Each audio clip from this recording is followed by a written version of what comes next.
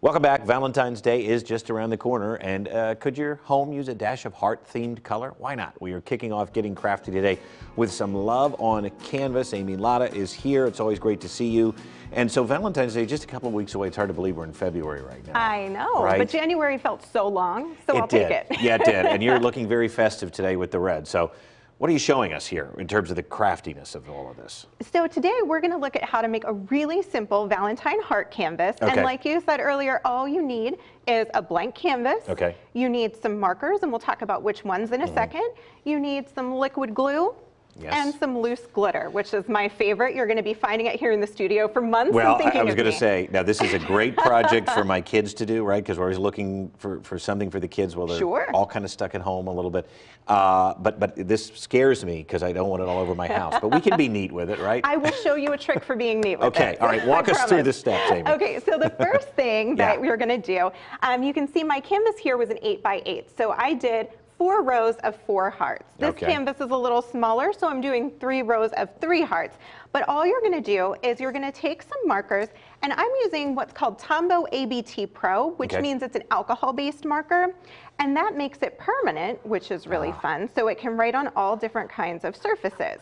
You could also use a paint pen if you want, or a permanent marker, but I like how this gives you sort of that transparent marker look instead of opaque. And you can get these at a craft store? You can. You can get them online. You can get them at Michael's.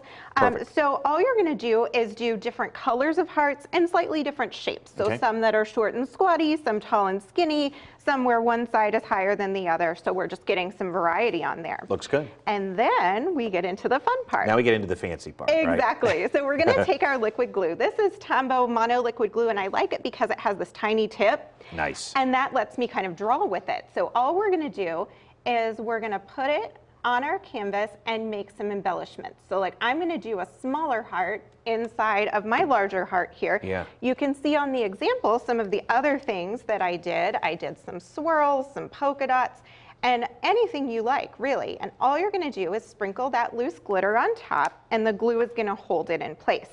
Now what you're going to want to do, or tell your kids to do, is you're going to put scrap paper or newspaper underneath, and we're going to gently shake and tap that right off. And then it's here on your scrap paper. And what you can actually do is you can funnel it right back into the container.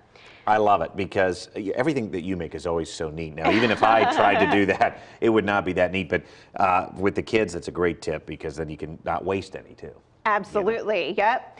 So you're going to do the same thing for each of your hearts, just decorating them however you want to decorate them. Nice. And then because you know, Brett, that hand lettering is my specialty, so of course I had to get some lettering on here. Oh, yes. All I did was I printed the word love at the bottom, and then I did my faux calligraphy script across on top of it. And something else we talk about, I mean, and I see you on Instagram too, that looks very neat and complicated. It's not. It's I mean, you not. can do it. It's so easy. Yeah. You know, Amy and Addis and I did it on here once. That's right. Where, we just write in the script, and then you find the downstroke, make it thicker, color it in, and you have this beautiful effect. So you can display this at your home or even give it as a gift, right? You sure can, absolutely. I'm going to put mine up at home, but you could certainly give that to somebody as a Valentine present. And I think what we tend to do is when our kids make something like that, we store it with the other Valentine's decorations, put it out year after year, and then you can kind of look at it and really cherish it. You're going to be teaching an online class tonight?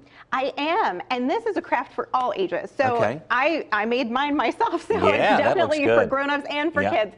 I'm going to be teaching online. It's a national class through Michael's stores and Tombow USA. Wow. So all you have to do is go on the Michael's website, and you're going to search their classes, and it'll come up Valentine Heart Canvas. It's one of the first ones on the page that comes up because it's today, 5 p.m. Eastern Time, and you just click book now. It's totally free. Then once you book, they'll send you the link so you can join in. It's a Zoom conference, and you can join in and you can create right along with me step by step. Perfect. Thank you so much, Amy, and we'll be looking for that tonight. Still ahead, something that our crafting queen